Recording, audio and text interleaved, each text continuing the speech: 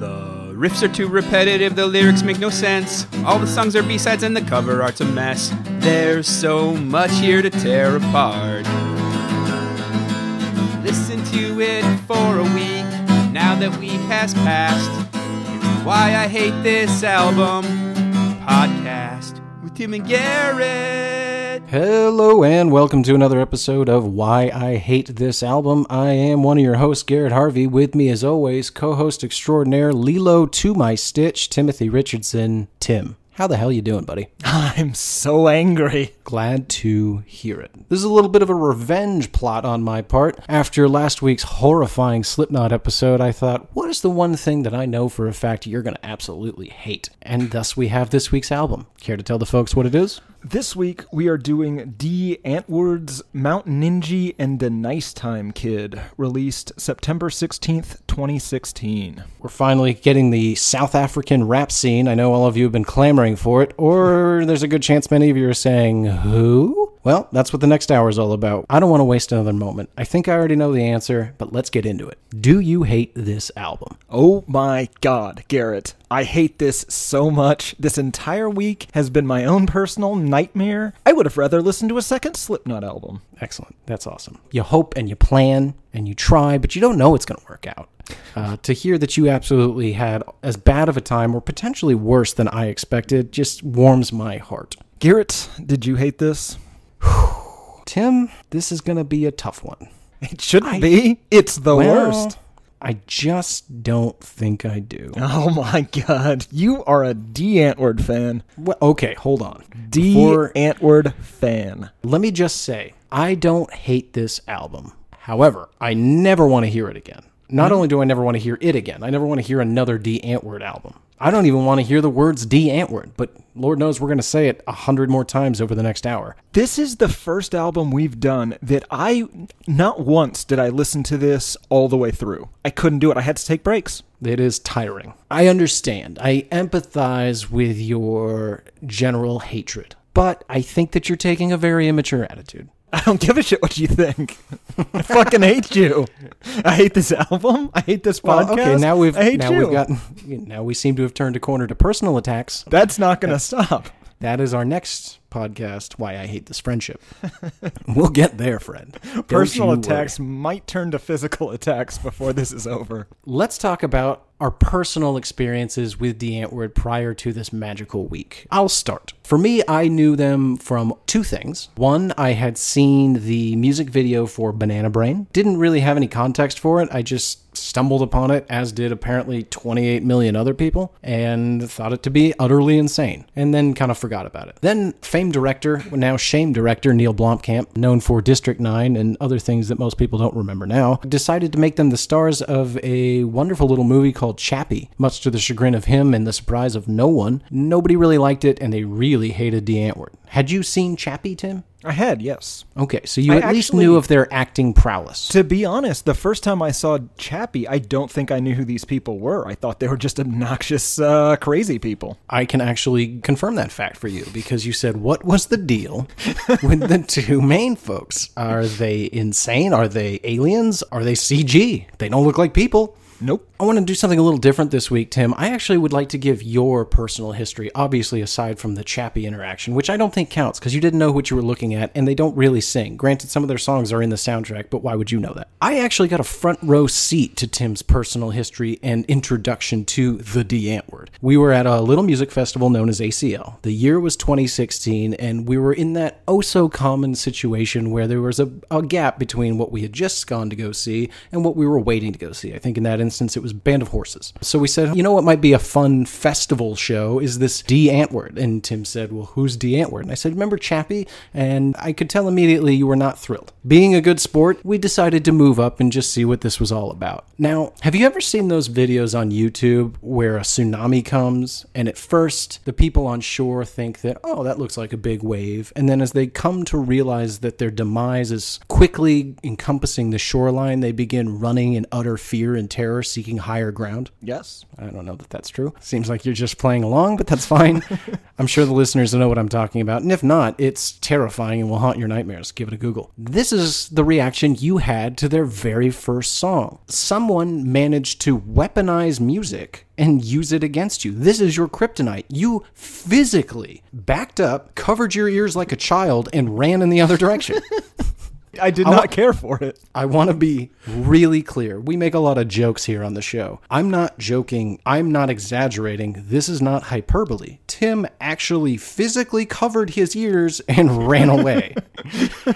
Yep. He looked at my girlfriend and said, "Can we not do this?" And so we left and saw some other garbage band. But the point is, that's how I knew that this was going to be such a magical week for the both of us. Well, you because you wanted to contemplate suicide, and me because I knew that you were quietly contemplating suicide. Well, the worst part of this whole thing is not only did we attempt to leave and go see something else because I insisted on it, but they were so loud that we couldn't escape it. We didn't leave the concert. That's the problem. There was no escaping. Yeah, we attended that full hour, and it was horrible. Much like those poor Filipino people, there was no escape. There was no higher ground for you. You were consumed by the tidal wave that was Die Antwoord. Let's talk a little bit about how this musical experiment, rap, electronic, dance, pop duo came to be, but let's do it a little differently this week. Typically, you like to take us through the history of the band, and I'm going to let you do that, but before we do, I want to talk a little bit about our main core band members. Before we start that, we have to say this was a tough one. There's not a ton of detailed information just readily available on these guys. We are currently locked in a labor dispute with our research team. They attempted to unionize earlier this week, and yeah, we brought in scabs, and it turns out when you hire temps, they just don't do nearly as good of a job. They want regular breaks, 15 minutes every hour. They want combos in the stack machine, which we tried to describe to them. Combos are disgusting. Don't eat combos. But they want them. The labor dispute continues. So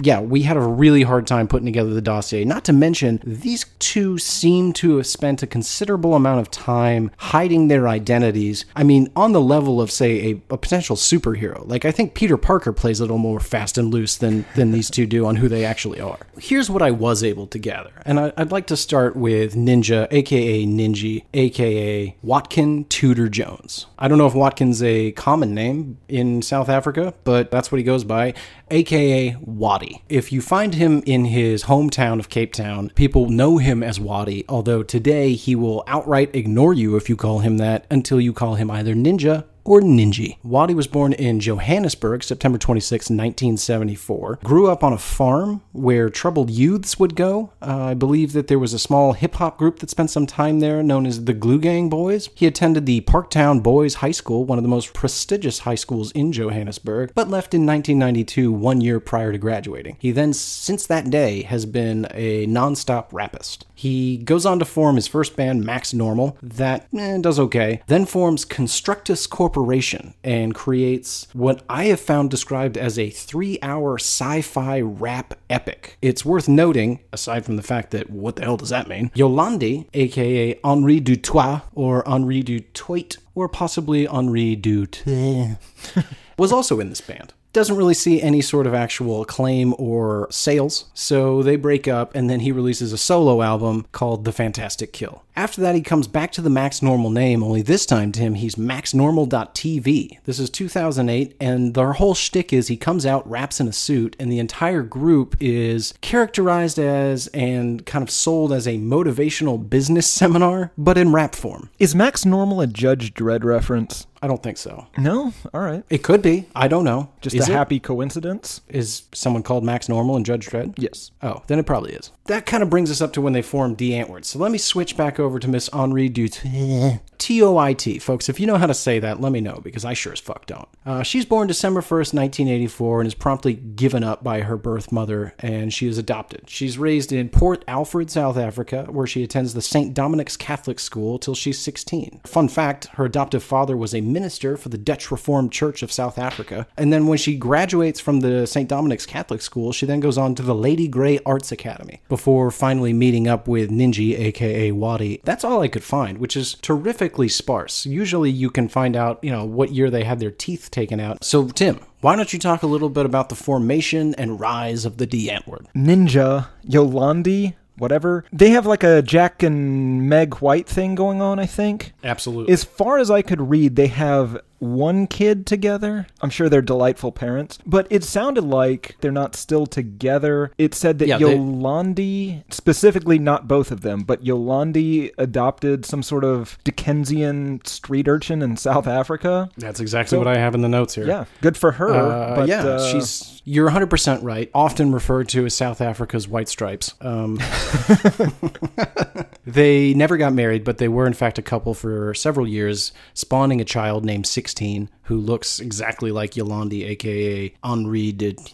Somewhere along the way, they decided, hey, you know what? We don't really work as a couple. And they're very sketchy on why that is. The two things that I was able to find was, one, it seemed as though Ninji had a real penchant for banging other people, which is understandable, I guess. And it's understandable for him, but not for anyone else. Because who's banging this guy? I do not I'm know. not going to bang him. No, you're not going to bang him. I've tried. Mostly because you're...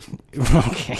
He made it quite clear. Yeah. Not interested in... I don't have the right haircut, I think, was his main complaint. Well, we can work on that. Hair can be cut. We just need to get those bangs in place, buddy. And then the other reason was they could tell that their relationship was deteriorating, and they could either stay together as a couple or they could stay together as a band. I would argue they chose poorly. I'm sure their child would also argue that.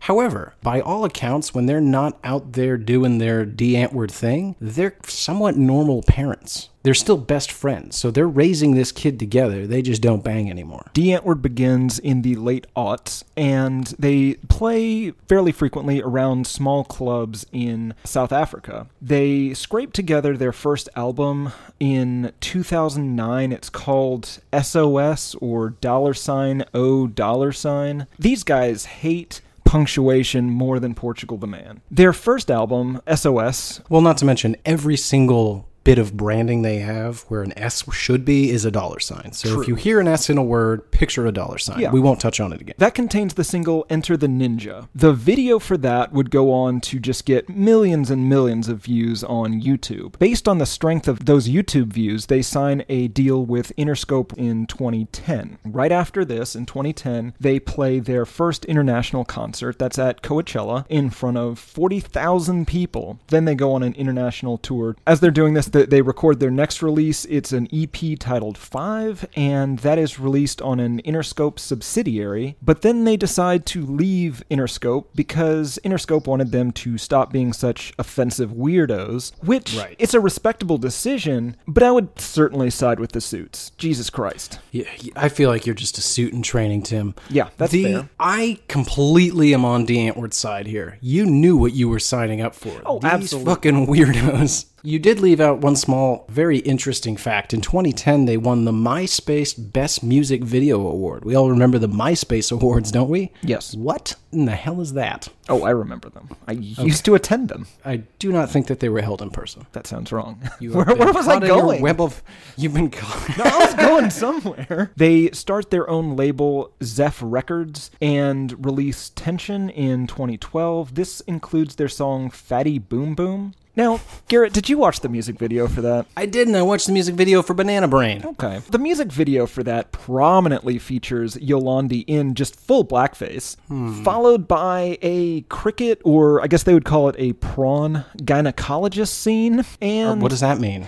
A Lady Gaga stand-in goes to the gynecologist after she was in South Africa and her motorcade was taken over by AK-47 wielding people. Turns out her gynecological problem is she has a cricket in her vagina. Aren't you glad you asked what that means? You said a cricket gynecologist. I was envisioning like a Dr. Cricket. That's far better. It's probably best to steer clear of their music videos. Well, if you're going to try to dive into the pool of Die Antwoord, just hit the music videos. They're like 4 to 7 minutes each. That way you don't have to waste a whole hour listening to one of these albums, because you shouldn't. They released their third album, Donker Mag, in 2014. And then in September, they released the album of the week, Mount Ninji and the Nice Time Kid. I want to touch on a few things that you talked about here just for a moment before we move on. So you mentioned that they start Zeph Records. Do you happen to know what Zeph is a reference to? Yes, I've read quite a bit about this. Senor Ninja defines Zeph as Afrikaans word that means the culture of low to lower middle class white South Africans. So he said it's associated with people who soup up their cars and rock gold and shit. Zef is, you're poor but you're fancy. You're poor but you're sexy. You've got style. Basically, I think it's just mean South African version of white trash. That's where I started, but then I did a lot of Google image searches for the Zef style. And while I do think that it is definitely geared more towards the lower socioeconomic bracket, I would argue that Zef may very well be South Africa's Harajuku district. I think it's white trash Harajuku. Trashajuku. Yeah, this informs their entire look and style. Just utterly bizarre mishmash of like a torn tank top with like a $14,000 gold chain. So it still celebrates wealth and status symbols through material gains, as most rap music does here in America, but the difference is they also celebrate the fact that their car might not start. Tim, I really just fell into a rabbit hole this week. It's so weird. It's like looking in an alternate dimension, because it's not the South African culture by any means. I'm not pretending to be well steeped in it, but they are a weird subculture of South Africa that seems to want nothing more than to thumb their nose at authority in any way possible, whether that be shaving off their eyebrows or bizarre haircuts. The man really hates shaving off your eyebrows. I do too, because I'll tell you what, I don't know what it is, but for whatever reason, when I see somebody who's shaved off their eyebrows, it's not always immediately apparent to me what's wrong. Does this come up a lot for you? More than I'd like. It's actually something you see around Austin, weirdly. Again, more than I'd like. Every time I always begin with like, oh, what's going on there? First, I want to make sure that I don't start making any jokes. That could be a thing that they have. I haven't necessarily put my finger on what's wrong here. I don't want to be insensitive. And then I realize they've shaved their eyebrows off. And that is an invitation to be mocked. I like it that your initial concern is that it's a very specific alopecia. No, that's not what I'm saying. What I'm saying is I can tell something's wrong with their face. So you think you're worried that it might be a syndromic thing. Right. Let's talk in general terms. What do you think of this band? I don't want to overstate it. Obviously, that's not what we're about. We don't engage in hyperbole or say things to be shocking. I think we can both agree on that. Yeah, we're not here to make up asinine theories about who these people are. We're here for the facts. We employ a large team of people currently striking outside of this building. So if you do hear any smashing bottles or bizarre chants, that's what's happening. There is, what would you say, 35 people outside right now on the picket line? Something like that, yeah. You're right, Tim. That's not what we do. However, this album and this band make me want to reinstate apartheid solely so that the global community will have an excuse to impose sanctions and embargoes on South African products so that I never have to hear this. I think that's a fair trade, and I think the majority of the people in South Africa would agree with me. I gotta say, that is aggressive. I have to believe that you have not thoroughly researched apartheid. I have. That's how much I hate this so much. Can it be a Zef apartheid? I feel as though the black communities of South Africa have struggled long enough that we need not impose a harsh, minority-controlled government upon these people once more, just for the sole reason of trying to keep Die Antwoord out of your life personally. If that's what it takes. Wow. Troubling statement. Yes. This week, I have been living in a Black Mirror episode about the dystopian future of music. But it's the past. One would think. So in the Slipknot episode, we accused them of sort of commodifying shock. They make several statements that that's what they're sort of trying to do. They say things like, people are unconscious, you have to use your art as a shock machine to wake them up. My point with this is that I'm not sure that that's actually what they're doing. I think this is just their cultural nonsense. And again, I don't mean South African nonsense. I mean Zef culture. I have a cousin from Germany that whenever he was visiting us in the US, he would occasionally say something so excessively profane that I could see a little bit of my mom's soul die in her eyes, just in casual conversation, just because that says a lot, because she raised you. Right. And he wasn't trying to do it. It was just that specific idea wasn't considered profane in Germany. Like how the word cunt makes people cringe in the US, but it's completely banal in like the UK or Australia. To some degree, I think that's what we're dealing with here. They're crazy nonsense. It's just, yeah, that's what we do. It's Tuesday. And everyone is sort of just like, Jesus Christ, that's bizarre. Okay, so I don't think your theory's crazy, and it is certainly informed by the facts. And I don't necessarily completely disagree, but I'm about to say some words that you're not going to like, okay? So just try to stay calm. This might be our generation's Andy Warhol. I don't disagree. Which is sad for us. I can't even attribute what they are to Zeph culture. I don't even think that's accurate. I can attribute what they are to Die Antwoord culture. These are two art school kids that are just weird as all get out. We can admit this is a novelty act, right? Yeah, they're just this side of Tenacious D. Yeah, and sometimes they're on the same stage as Tenacious D. Right. I honestly believe that what we're seeing is analogous to, say, a performance art piece that happens to be in electronic dance format, mostly. And this is the root of why I don't hate this album. It's not for me. I don't like it. It drives me insane. They are 100% authentic to the art that they want to create. And I hate that I'm saying this. But I hate it. I just can't. I can draw a distinction for now, and, you know, occasionally, Tim, you are able to get me there. But I'm going to try and get you there. You know what? I tried to cut it off at the pass by just saying it up front so that you didn't have to say it in your creepy way. And you knew you had to slip it in there. Well, here's the thing. Tim. After I get you there, all I want to do is get you there again. Oh my. Okay. You know what? Stop it. I know what you're doing. It's obvious to all of us. Quit it. Anyway, I can't hate it, and I can almost appreciate the amount of... You know how hard it must be for them to do this? To, live like this for years on end? Yes. Yeah. Publicly. So in all the interviews I read, they speak about the band and the people that they play in the band as characters. Oh, absolutely. They make no bones about it. So they're just a living play. My point is that I can't hate it because you have to take it all as an entire package, a presentation of something new and alternative to your standard music. It is a goof, essentially. And, you know, sometimes we have to theorize, is this a goof? But when we get into the song by song, I think it becomes even more clear that this is all sort of just a big joke. Yes, but I feel like it's a big joke specifically designed to anger me. Tim, you've got to let go of the idea that Die Antwoord was created solely to just piss you off. I can't. If I were to go into a laboratory and grow two people, teach them how to make electronic dance music solely to piss you off, this is what I would create. But I promise you, no one grew these people in a lab. Again, we can't prove that.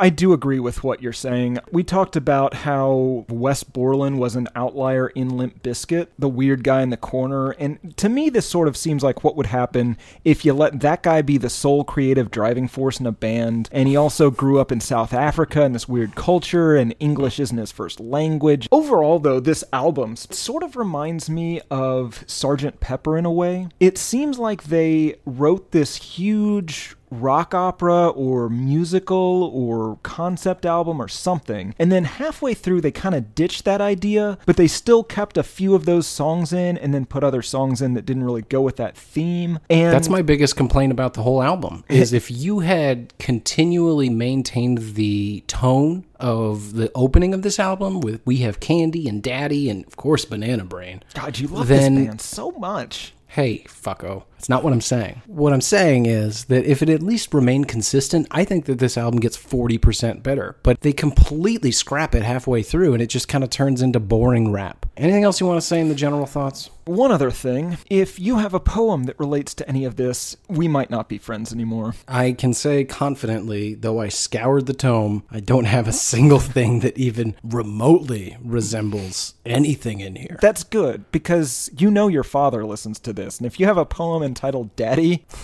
oh my God, he might murder you. Let's get into the song by song. Track number 1, We Have Candy.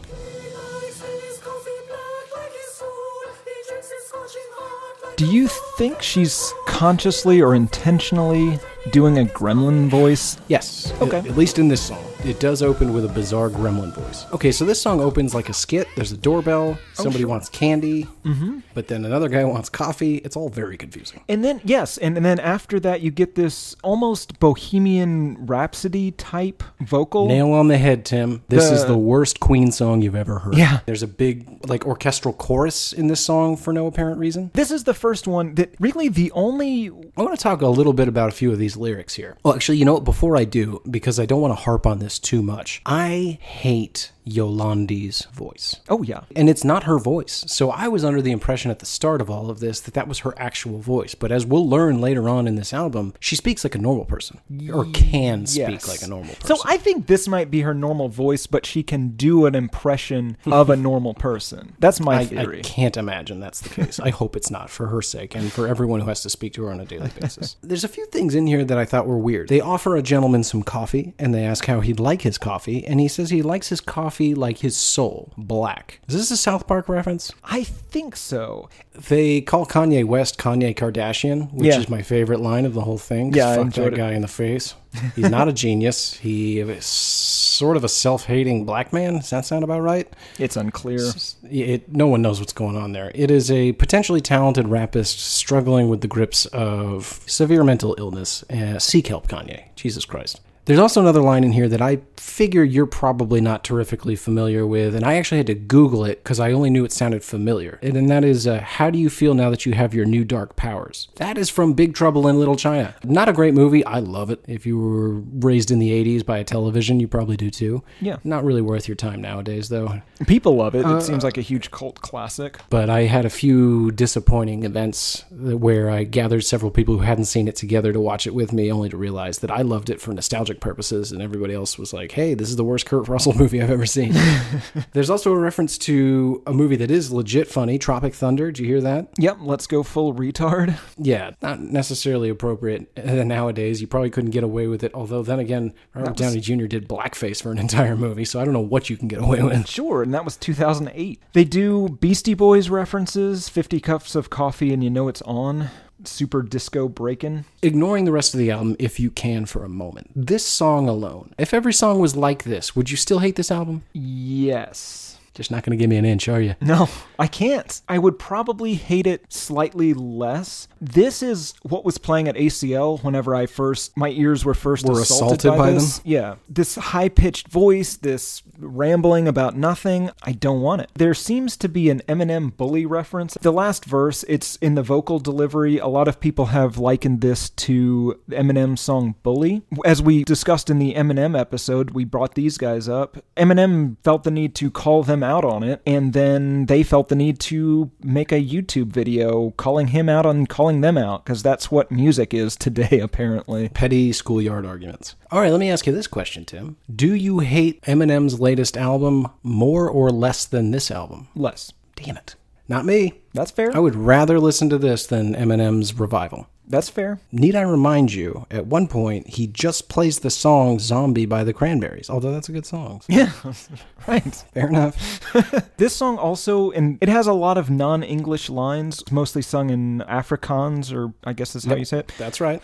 That's fine. I have no problem with that. Translated, though, they're almost exclusively the dumbest lines on this album. And I was going to say, I understand why they put it in Afrikaans, because everything they say in that language is fucking stupid. Yeah. Yeah, and it happens throughout many, many of the songs. They'll pepper in, at first, just a few lines, or even just a couple of words, and then eventually, an entire chorus is made up of the dumbest sentence in Afrikaans you've ever heard. Yeah. That moves us along to track number 2, Daddy. Daddy, he play rough, and Daddy likes to make baby go do unusual stuff.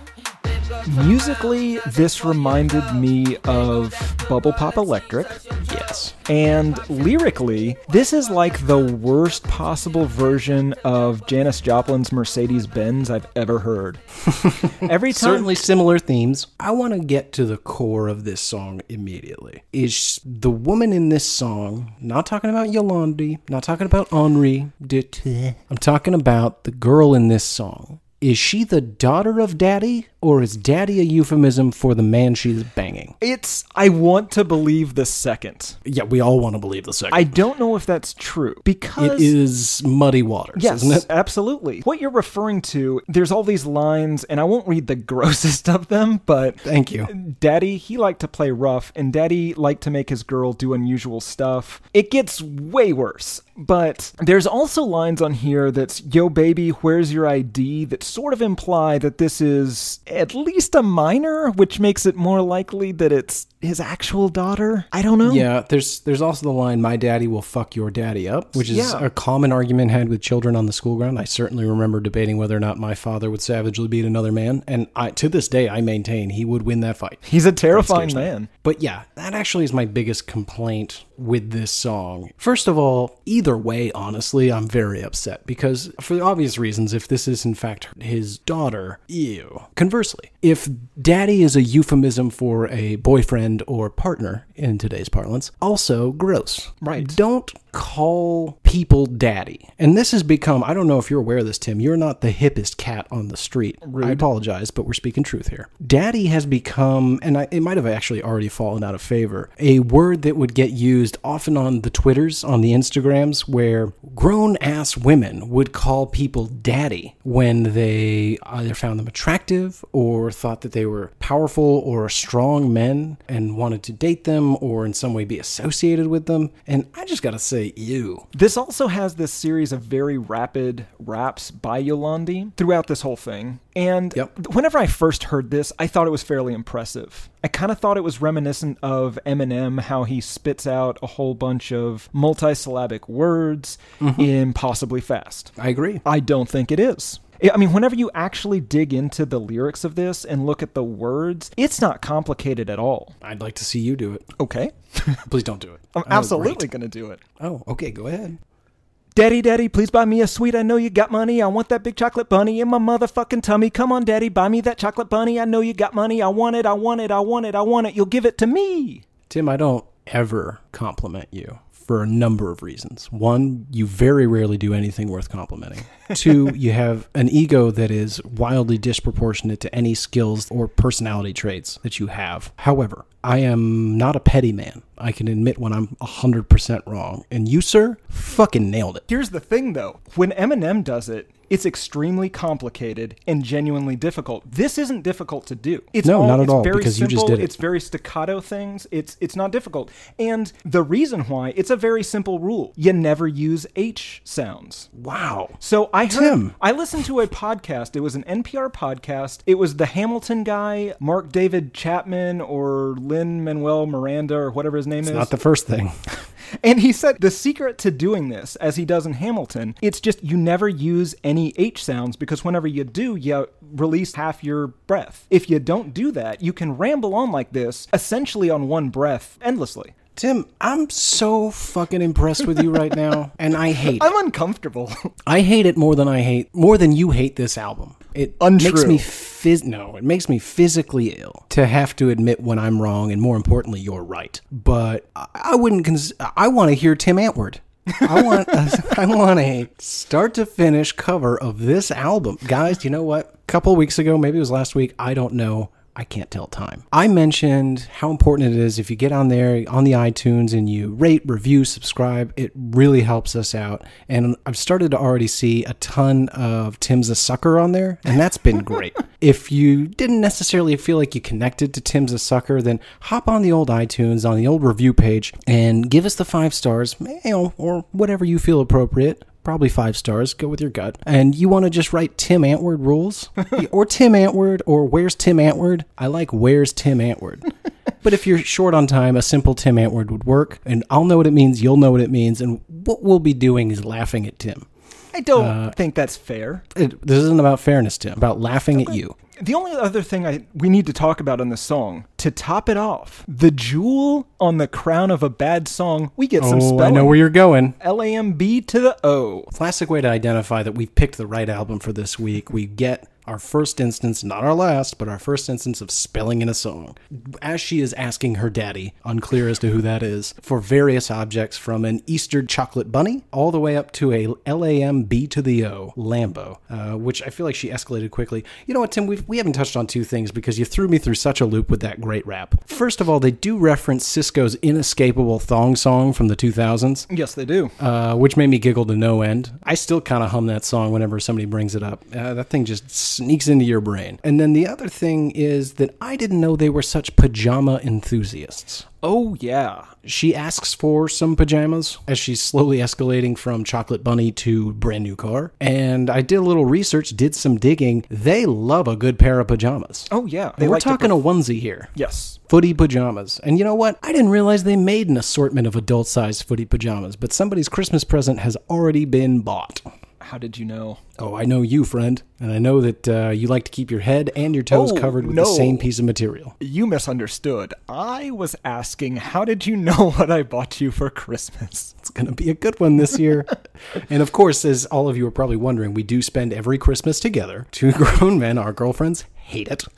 Well, and exchange gifts solely to one another and nothing to them. yes. Well, they have their own families. Right. They can go to them. Track number 3, Garrett's favorite, Banana Brain. It is my favorite. Baby girl, you're so fine, so fine, you blow my mind. Look at This starts off sounding like Tron.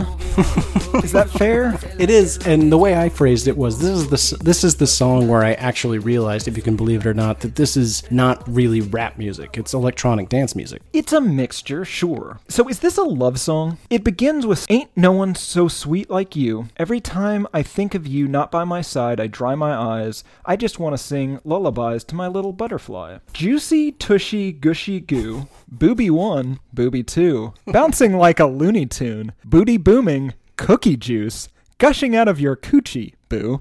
What is this? Let me break it down for you. This is the tale of a spiritual awakening of a conservative young lady turned out to the world by a street thug steeped in Zeph culture. As they attend a house party, she takes some acid and begins making out with ladies, and then it later devolves into some sort of Dayglow paint strip / lap dance. Not just by Yolandi to Ninji, but Ninji to also Yolandi as he points a gun at her repeatedly. Quite confusing. Go watch it afterwards. If there was actually one thing to watch that has anything to do with Die Antwoord, if you don't know what this is, don't listen to the album, even though I don't hate it yet. Just go watch the Banana Brain music video. That gets you 90% of the way there.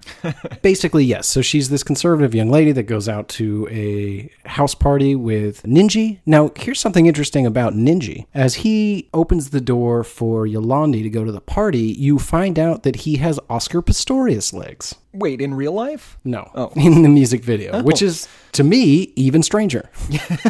Yeah. I assume that the implication is that years from that date, he will accidentally, big quotey fingers there, depending on where they are in the appeals process, accidentally shoot her several times, confusing her, allegedly, with a home invader or a woman he no longer wants to date. It depends on who you ask. How much money did they don't spend know. on that detail that I can almost guarantee no one else noticed? No, they had to have. They had no legs, man. It's noticeable, trust me. Fair enough. There's other special effects in that CGI in that music video as well. So I honestly don't know. It's like 7.5 minutes. It's a full story. It really takes you through it. The other interesting thing about this song, these guys just steal lyrics all willy-nilly from other people. The most obvious example in this is Mickey, baby girl, you so fine, you blow my mind. Is it okay to do that if you're rap? Like, can you just take lyrics? Mostly, yes. They changed it just enough. So instead of hey Mickey, you get baby girl. Then you so fine. Then instead of you so fine, you blow my mind, you get so fine, you blow my mind. I would argue that legally, should not be enough. Legally, that's enough. But yes, it is hey Mickey. Okay, so this is something unique to Die Antwoord. They actually get praised for the fact that routinely they will re-release songs that they previously have released with a new arrangement, and a lot of their songs have subtle or not not so subtle references to songs they've released. My argument is that this contributes to the idea that this is all just one big art project. What's interesting, though, is I found some weird home movies. These people are musically talented. Like, there's one of Yolandi just playing the piano like a normal person. So they know sort of what they're doing, kinda. I mean, arguably they've done it in the worst possible way. But I think, no, the different arrangements are like new beats, new sick beats, as you like to say. Yeah. Speaking of sick beats, the other thing we have to mention about this song is that part of the drum beat is sampled from somebody named Lynn Collins. And then there's another drum beat, and I'll tell you, it happens at 1:15 and 2:45, because I went down the rabbit hole on this one. Doesn't appear to be credited on this album, but it is the exact same sample Slipknot used at the beginning of Eyeless. This is Amen Brother by the Winstons.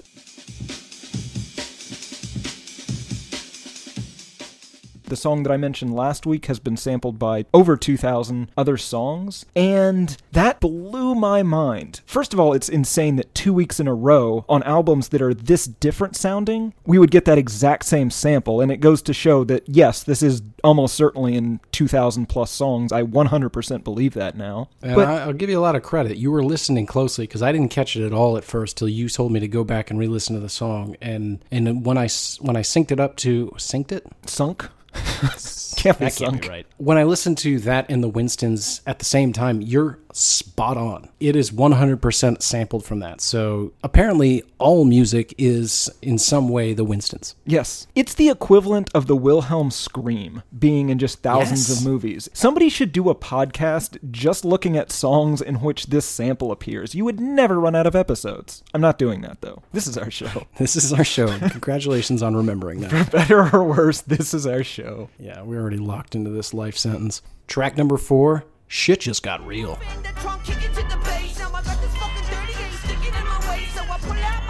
This, of course, features Sendog. Most people know him from Cypress Hill. I know him as Garrett's freshman roommate. That guy was not tidy. You definitely can hear the Cypress Hill influence, which was kind of fun, because I was a Cypress Hill fan as a kid, because I had no taste of my own and would just follow what those around me did. It's a little bit more circusy, I think, sounding than Cypress Hill.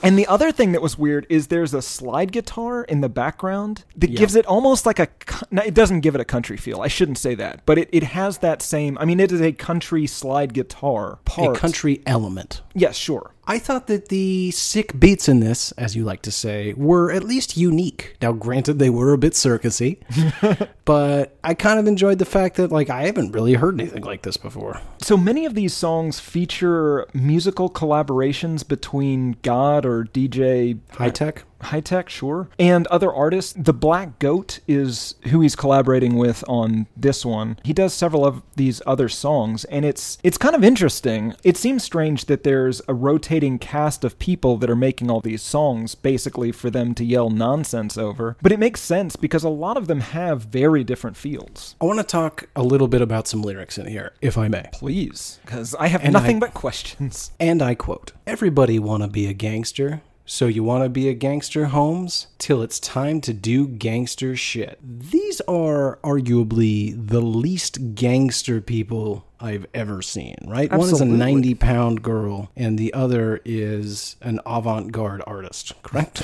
Yes. Who I can confirm after hearing this album and watching way more interviews than I'd like, and he even touches on it, he is able to change his voice to mimic styles of music and how people speak. This is all largely contrived. He can speak like a very normal human being. So I'd like it if he just had a night job as just a bank teller. It wouldn't shock me in the least. If they hadn't have made it, that's exactly what he would be doing.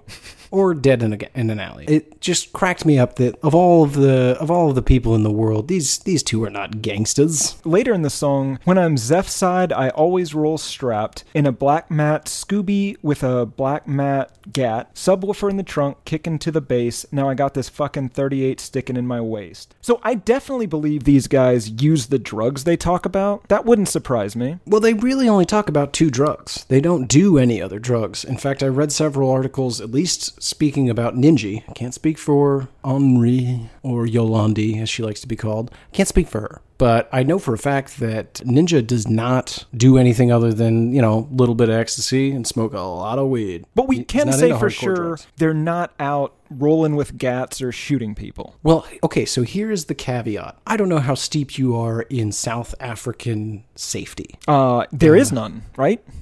Correct. Okay. To give people a frame of reference, and this will be a fun game. Tim, how many people did you say on average are murdered in South Africa every day? Pick a real number. Don't be an asshole. 207. You are an asshole. It's not 207. I don't know. I don't know how many people live there. It's not Iraq in 2002. No, that's fair. You don't know how many people live there. It's 50. 50 people are murdered every day. So, it's not the safest place in the world. From what I understand, haven't ever been there, if you don't have razor wire around your compound, aka house, you are going to have your shit taken. So, I say all that because I think that it's entirely plausible that these folks are not unfamiliar with walking around with a gun. They could very well be used to walking around with a matte black 38, driving around in their Scooby, aka a Subaru WRX, which is not the height of luxury, but hey, there's F. So, it's not implausible to think that they're familiar with excessive violence because, if you want to go get anything at the store, you're going to have to be faced by roving bands of gunmen. But I do not think that that makes you a gangster. Okay. This was one of the songs that Genius Lyrics actually helped me out with. And it was kind of funny because Genius Lyrics actually replaced a lot of the lyrics with just question marks. And it's the first time I've ever seen that, which made me laugh a lot. But there were people that annotated everything that translated from Afrikaans for us. Let me read to you a verse from this song in English. Hey, your mother's cunt. You're a fucking fucker. Fuck off. You're gonna die. Yes, you're gonna die. You're a mutt. I'm a big motherfucking dog. Hard dicks. Put them in your mouth. Speak, but you can't. Because there's a dick in your throat. The weird thing is, whenever you hear it in its native Afrikaans, it's beautiful. It doesn't sound bad in Afrikaans. My new insult for anyone is, hey, dicks in your mouth. Hard dicks. Put them inside of your mouth. Yeah, I think that the argument's over right there. Right, hard because dicks. there's a dick in your throat. Not, you know what? I'm not going to add any more context. I'm just going to say hard dicks in your mouth. And walk away. Number 5, Gucci Coochie featuring Dita Von Teese.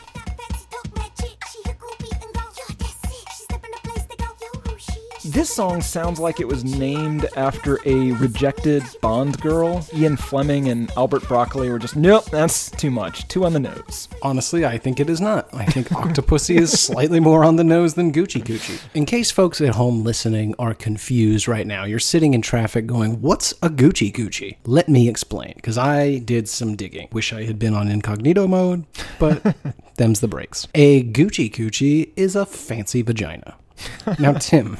I heard fancy pussy, but all right. Well, you know what? That's the difference between you and me. You're a crass, disgusting human being. I like to think of it as Zeph. I am Zeph.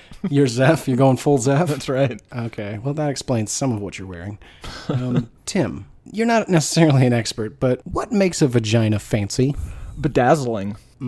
I thought so. So are we talking like charms or strictly glitter? Glitter seems unpleasant. Oh, it just gets everywhere, right? Yeah. There's no getting that glitter off. Right. Maybe that's the point. You don't want your glitter falling off. I mean, that's all I can think. Why is Dita Von Teese, first of all, a professional burlesque dancer? That's not a thing.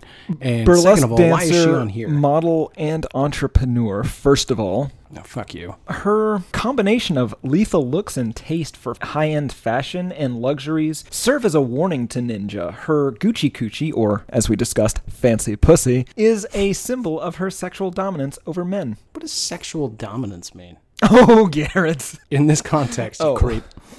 Jesus, that was close, guys. You don't know how close we got to having to end this podcast. I don't know. Did you watch the teaser trailer they made for this song? No. Go watch it. Not now, but when you're done. And you're welcome in advance. Should I be in incognito mode? Oh, yeah. Good God, yes. It does, in fact, feature a Gucci Coochie. Yeah, more or less. They also have the lines in here, they peanut butter and jealous. They hate us because they ain't us. Is that a reference to James Franco? Okay, that's a reference to James Franco in The Interview, the movie that didn't play in theaters because we were all collectively afraid that Kim Jong-un was going to murder all of us. Yeah, it was an odd time in geopolitical maneuvering. We didn't release a film in theaters for fear that North Korea would blow up Japan. Makes sense. We definitely don't have our shit together now, but I still, looking back on that, don't fully understand what the State Department was doing. But yes, that's one 100% ripped from that movie that apparently you, me, and 8 other people saw. Something else that I noticed, just for me, there's the line, "Don't touch what you can't afford," which is delivered almost identically to "Don't Stop Till You Get Enough" by Michael Jackson. Every single time, that's all I heard. And then, as you mentioned, they talk about how jealous their neighbors are, and they switch between saying jealous and the Afrikaans word jaloux. I prefer jaloux. Absolutely. Tim, you're just jaloux of my Gucci coochie. No. Maybe. Yes. Have you seen it? Is it bedazzled? You know what? No. I don't care. I'd like to see it. Okay. I rescind the invitation to view my fancy vagina. Too late. All right. Track number 6, Tim's favorite track, "Wings on My Penis," featuring Little Tommy Terror. This is not my favorite. Nike, don't wanna do this. All I want is wings on my motherfucking penis. Fuck. Because no one will have ever heard this, we should really describe what's going on in "Wings on My Penis." So Little Tommy Terror is a 6-year-old boy who wrote this song with Ninji, who taught him how to rap. And for all intent and purposes, he sounds like a 6-year-old rapist. Unfortunately, the song is about how he likes to draw dicks on everything, which is based on a true story. He, much like Jonah Hill, I had the same what is thing. that? Superbad. Yeah, so in Superbad, Jonah Hill enjoys drawing dicks on everything, and apparently so does Little Tommy Terror. Did you see who the music on this one was composed by? No. DJ Fuck. What? Yeah, DJ Fuck. DJ Fuck. There's a line in here that I actually really like. Well, let me rephrase. That at least sort of made me giggle. "I don't want these Nikes. I don't want Adidas. All I want is wings on my motherfucking penis." But aside from that, there's really not much to be said. I think it's like a 90-second song with a 6-year-old rapping about dicks. That's true. It's fine. As long as this is a one-off, I'm completely okay with this. I will allow this to be on the album. We've done it. Let's move on to something different. I've got some really bad news for you about track 7. God damn it. Track number 7. You like boobies? What else is in that hole? Okay, check it. We go fucking. For some reason, all rap or rap-adjacent albums have to have these weird skits on them. This should just have been left off the album, right? At best, it is a cautionary tale about being lured into various holes in pursuit of boobies and or ninjas. Yes. Which, it's unclear what kind of hole has boobies and ninjas in it. Rat holes, apparently. Right. And in this sentence, a rat hole is... I don't know. As she lures him in, she lists a bunch of things. She lists black people, candy, rats, rap music, ninjas, guns, aliens, and homosexuals to entice this child into said rat hole. Okay, Yeah, let's play a quick round of Jeopardy. Black people, candy, rats, rap music, ninjas, guns, aliens, homosexuals. What is the question? Go. What are things that will lure me into a rat hole? Nailed it. Well done. Nothing need to be said here. I think it's 45 seconds long, and as you mentioned, it's just this lady trying to lure a young boy into a hole with the promise of boobies and homosexuals. Track number 8, Rats Rule, featuring completely confusingly Jack Black. Rats, everywhere you look, everywhere you turn. This starts out like a Doors song.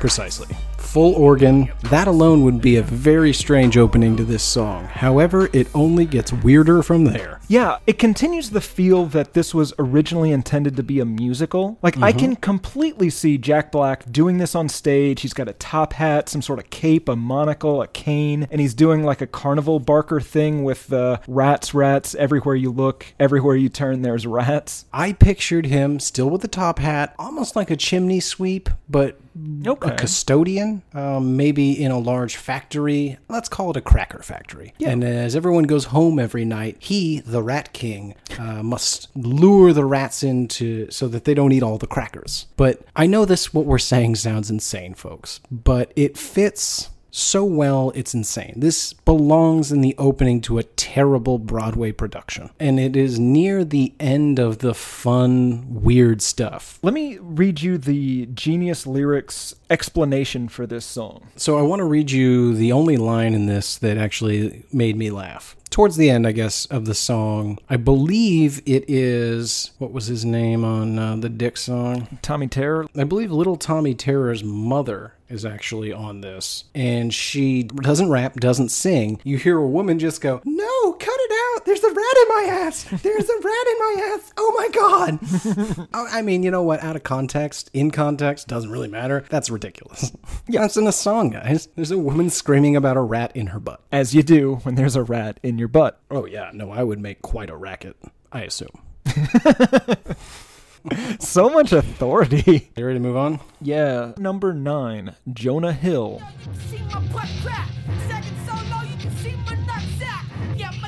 So they clearly were watching Superbad when they wrote this album. Yes. This is like the third or fourth, or they're huge fans of the Jonah Hill. Yeah, what James is their name? Franco, Seth Rogen, that Yeah, thing. all of those movies, because it's just chock full of references to these guys. Now, granted, this song has nothing to do with Jonah Hill. No. This is the song where you learn that Yolandi can speak like a normal human being. Yeah. I guess I'll read the lines. Folks, strap in. This is not pleasant. Your boy Ninja got skill like Deep Throat. There's cum squirting out your nostrils. The track stops. And we hear Yolandi in her real voice, so I guess in this instance she's Henri, and she says, hey, that sounds pretty gay. Now, she's not persecuting him for being gay. Her concern is that this is just going to be confusing to the listener. And it was. Because it's super confusing. I'm glad she called it out. And then they ask God, aka DJ High-Tech, whether or not it sounded gay, because he is gay, and he would know whether or not it sounded gay. Yeah. And then the song ends. That interruption, though, I found it just kind of off-putting, mostly because, like, it's just so clearly scripted. It kind of feels like they didn't think of a second verse or couldn't figure out a good rhyme scheme for the second half, so they just made a little skit and tacked it on. Yes. Now, I will compliment it, though, because there is not a 6-year-old singing about dicks. See, but that's a super low bar. Like, that shouldn't be... We have low bars on this show for things we will compliment. That's too low. Yeah, that is pretty low. I'm getting a little nervous here, Tim. I feel I started this album not hating it. But as you pointed out, I've set a fairly low bar, and we're so far away I can't even see Banana Brain anymore. And it's only going to get worse from here. Song number 10, Stupid Rich. I could dope, I could steez, I could fuck champagne. The Genius annotations, it says, Stupid Rich is a celebration of material wealth and all of the success Die Antwoord have had in the past few years. The word is deliberately misspelled to emphasize the ludicrous level of wealth they have accrued. Now, in this explanation, emphasize is misspelled, and it's unclear what that was intended to emphasize. That they don't know how to spell. Oh. That they are poorly educated. Fair enough. This is just the most conventional rap song on this album, right? It's my least favorite song. Yeah, it's basically just everything we dislike about rap songs. It's just the bragging about how much money you have, essentially. And it's kind of done in a more traditional trap music, slowed down, not chopped and screwed, just more traditional, slowed down, like Wiz Khalifa maybe. Honestly, if they'd created an entire album of just this, it might have been way more successful. I would have had a lot less fun with it. The lyrics here, big house on the hill, in amongst the trees, I got anything you want, anything you need. When they see how I'm living, they go, oh my God. This just has all the artistic merit of an episode of MTV Cribs. Here's some cool shit I got that you don't. Right. While we're on the subject, that's MTV Cribs, CMT Cribs, and Teen Cribs, now available on Snapchat Discover. MTV Cribs, welcome to my crib. Tim? Contractual obligation, I apologize. Could you expound upon that contractual obligation? I will not. I didn't sign any contracts. No, yeah, I know you didn't. They were very clear. I can't say who, though. Go ahead. You have to split the money with me, you cunt. The only thing I will say that is kind of semi-refreshing about this is that at least they aren't bitching about what a hassle it is to have all the money. No, they're legitimately pleased with their success. But just returning for a moment, are you sponsored by MTV or Snapchat? I'm not sponsored by MTV or Snapchat. Are you sponsored by either of their parent corporations? Technically, no. I feel like I just guess haven't my figured out point the is right you magical word for Yeah. you to admit the fact that you're making money off this podcast and not giving any to me. Yeah, you said or, not and. Song number 11, Fat Faded Fuckface.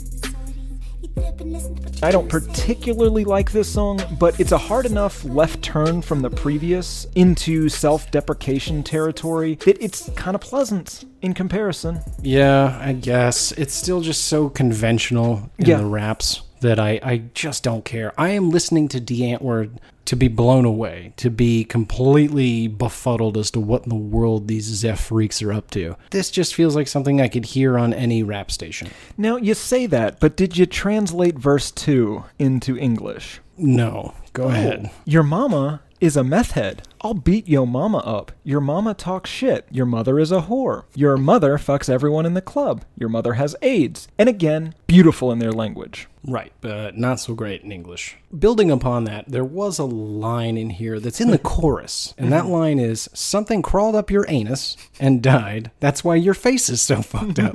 I mean, granted, I probably would be making a very peculiar face if there was something dead in my butt. Again, I don't know. I haven't been there. Worse Don't if wanna it's be there. alive, right? Yeah, probably. Alive and can't find its way out. Ugh. Anyway, let alone to just be a ridiculous throwaway line, the fact that it's part of the chorus and gets repeated throughout, every time I was just like, wait a minute. First of all, the use of the word anus is hysterical. Yeah, it doesn't really seem to be their style. And then the idea that because it died, that's why your face is fucked up. Yeah. And I don't know if they actually meant it as a joke. I think it was a legitimate insult. All right, let's move this crazy train along. Track number 12, peanut butter plus jelly. Stuck his phone in my pants, rubbed on my dick. Dude was dumb. This is an interesting rap song only from the standpoint that a grown man is bragging about his onesie and also an itchy and scratchy tracksuit, which I saw a photo of, and it's pretty awesome.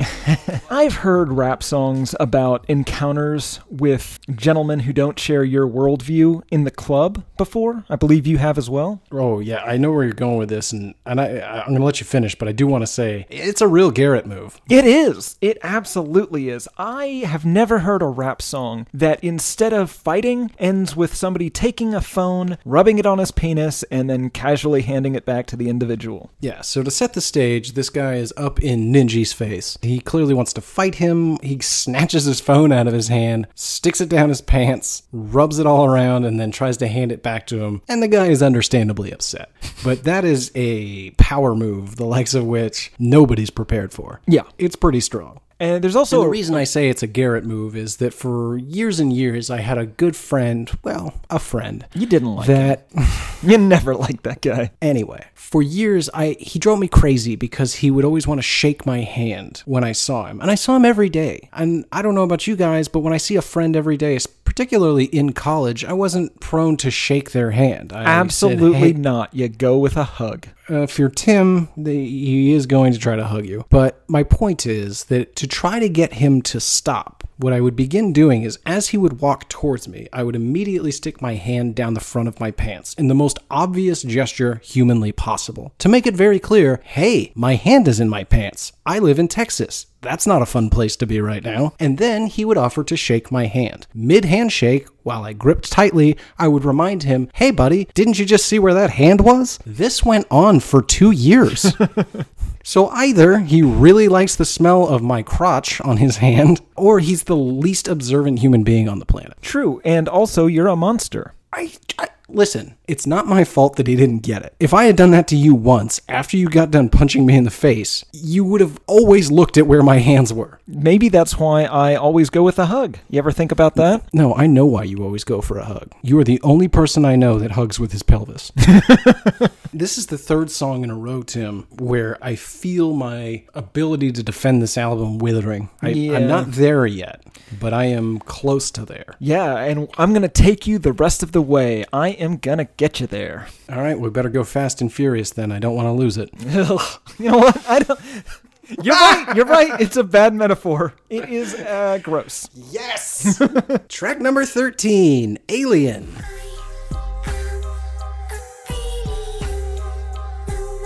I call the opening verse to this the Ballad of Tim. That's rude. I think it fits you You don't better. even know what I'm going to say. I do know exactly what you're going to say, but go on. You don't know. It could be very nice. So I'm going to read the opening lines. I am an alien. No matter how hard I try, I don't fit in. Always on my own, sad and lonely. All I want is for someone to play with me. Does that not sound like you? No, it sounds like your childhood. However, these whack copycat ball bags can suck my motherfucking dick. Is that not you? Oh, that's me. Yeah, I say that all the okay. time. That she actually might have overheard me say that at ACL. I don't feel like we get to whack copycat ball bags without a little bit, no matter how hard I try, I don't fit in. Maybe because you're calling everybody a ball bag.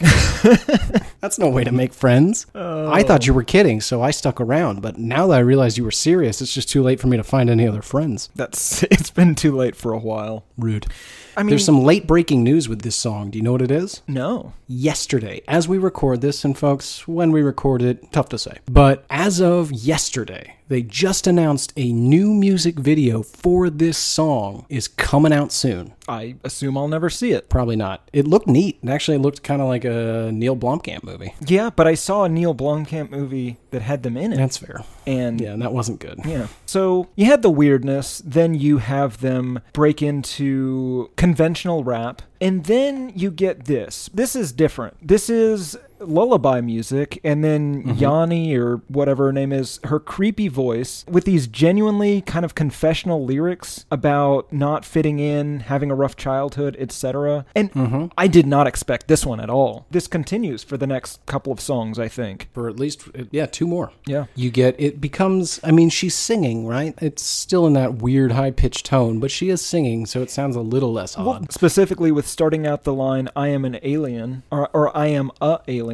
which drove me crazy. That actually seems to fit the high-pitched voice. It sort of makes sense for her to be singing in that voice on this song. I don't like it. More so than any of the others. Sure. It is at least a voice for singing as opposed to a voice for speaking. Did you catch the Kurt Cobain quote? I did, yeah. Boy, nothing gets past you. Yeah. They laugh at me because I'm different. I laugh at them because they're all the same. Yeah. Apparently the band feels very influenced by Nirvana. Did you not hear that in the Banana Brain? I didn't quite get the Nirvana vibe from Banana Brain, no. Maybe it's just the pajamas. I could see Kurt Cobain rocking a onesie. I think you're confusing the fact that he definitely slept in the clothes he was wearing. And I don't know if you get to call it sleeping when it's a nod. One wore the clothes that you ought to wear to bed out, and another wore to bed the clothes that one would wear out. The difference being that Kurt Cobain just didn't change because he was a stinky heroin addict. Whom I love, by the way. Like, I love fucking Nirvana, but let's be honest. He was addicted to heroin. There's no denying that, folks. All right, let's move it along, right? Yeah. Track number 14, Streetlight.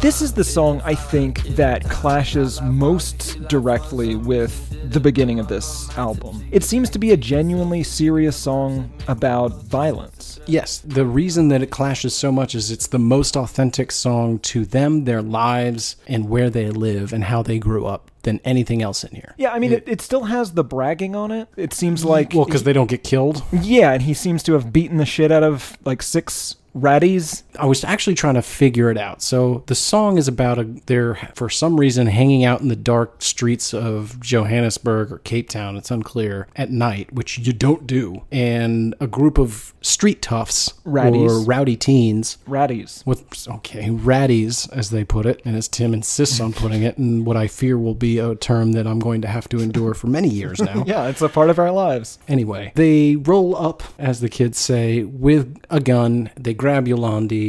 She's fighting, kicking, and screaming. They're worried for their lives, but the guys don't actually shoot anything. Turns out the gun doesn't have any bullets in it. So I actually think this is, once again, a very authentic tale of what happens. So what you have to understand about South Africa is the level of poverty is such that that's why there's so much violence. Unlike America, where people just want shit. There, people want to eat. There, people literally need money for food. And so life means very little to these people when they're just trying to support themselves. However, oftentimes a lot of these criminals can't even afford bullets. So they'll go around and just try to stage essentially a stick up because they're just trying to fool you into giving them your wallet. Perhaps that is their performance art. I don't think so, man. I think it's just extreme poverty on a level that we're headed face first into. Oh, good. Can I sum this song up with the genius description? What better way, right? After the tragic events that took place in this song, Die Antwoord has had a change of heart about their verbiage. Fucking your bitch is okay. Rape is not. I don't even know... What? What does that mean? Okay, hold on. So after the fictitious events of the song that these two wrote... Yes. They then decided, not previously, not innately, and not for their whole lives, that it turns out rape's not okay. Yes, but fucking your bitch is. Well, I'm not here to say you can't fuck your bitch.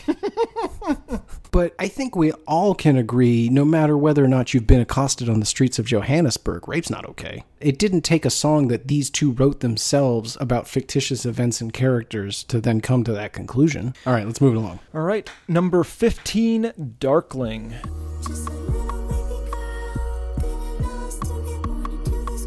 This is the same song as Alien. Yes, only it's a prequel. It's a song about Yolandi being adopted and not being wanted by her mother and not knowing her father. But aside from that, I don't want to say another thing about it.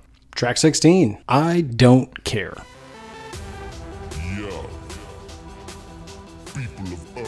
Which again continues the trend from last week of this last song being sort of perfectly titled. I Don't Care. Were you able to ascertain what this song is an adaptation of? Yes, but I don't know how to say it. It is a classic Russian song, which, if you've ever seen a crappy movie, crappy comedy more than likely, that then cuts, like smash cut to Russia and you get an establishing shot of the Kremlin, the music that is playing to let you know this is Russia is this song. Yeah, it's not a classic Russian song. It is a classic Soviet song. I fail to see the distinction. That's more political than I would like to get into today. Well, somebody's trying to avoid being assassinated by Vladimir Putin. Yeah, are you not? I am antagonizing the shit out of him. Bring it, Pootie. Okay, he does not speak for the podcast. Good God. I do speak for the podcast. No. Until I start seeing that fucking money, that Viacom money, I'm going to keep antagonizing the Russian government and putting your name on it. That's not fair. Don't do that. Good God. And this is a fairly simple lullaby. The weird thing about it is that they do this building techno beat for some reason. Yes. To just an all-out, what I can only describe as laser noises. They are laser noises. Yeah. You know, it's hard to say that a laser makes a noise, but yeah, that is a laser noise. Yeah, and then you get DJ God.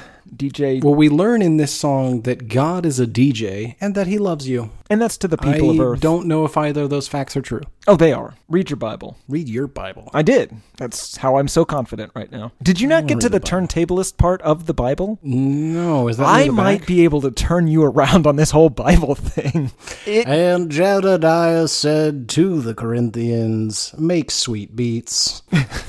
Yeah, they actually write in the record scratches. It's pretty impressive. Yeah, how do you spell a record scratch in Aramaic? Oh, I don't know. Ironically, because track number 16 is a big fat I don't care, I want to do a quick recap here because this is going to come into play when I make my final decision at the end of this episode. So I don't care, Darkling, Streetlight, Alien, I guess, Peanut Butter plus Jelly, oh boy, Fat Faded Fuckface, and Stupid Rich. Well, you know, Jonah Hill's not great either. Yeah, and you gotta add that second terrible Tommy Timaroo or whatever his name is. The skit one. That's terrible. And I'd like to nominate all the other songs. No. Okay. You're losing your objectivity. This is not an objective show. But okay. You know, so I was so blinded by Banana Brain that I don't want to spoil anything, but that is 9 songs that I do not care for on this album. Okay, so 9 bad to 7 what you're calling good. Good for this album. 9 songs that are bad to 7 songs that Garrett loves. That's where we're at right now. Let's talk about how this album performed. Easily the least impressive album sales-wise of any album we've done, right? I don't know. It's very hard to tell. Well, that's kind of what makes me think that. That probably is, but I couldn't get any hard numbers on this. And again, research team is currently attempting to unionize, so... Why don't you hit us with some of the numbers you could find? So this hit number 32 on the Billboard 200, but it did not... It was 34.